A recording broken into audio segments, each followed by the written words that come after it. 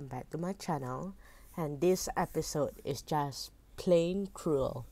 So basically this guy finally got out of jail, but he wasn't the one who murdered the guy. So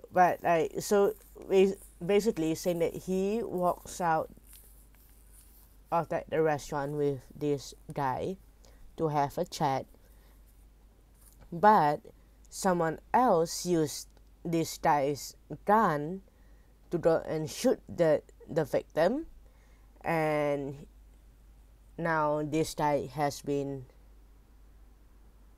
arrested because his gun was used, and 12 years later he got out to confront the guy.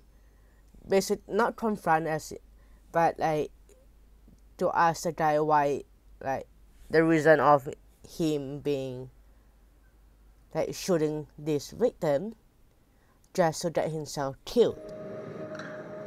I shot the shooter, but I needed you to draw him out. He trusted you.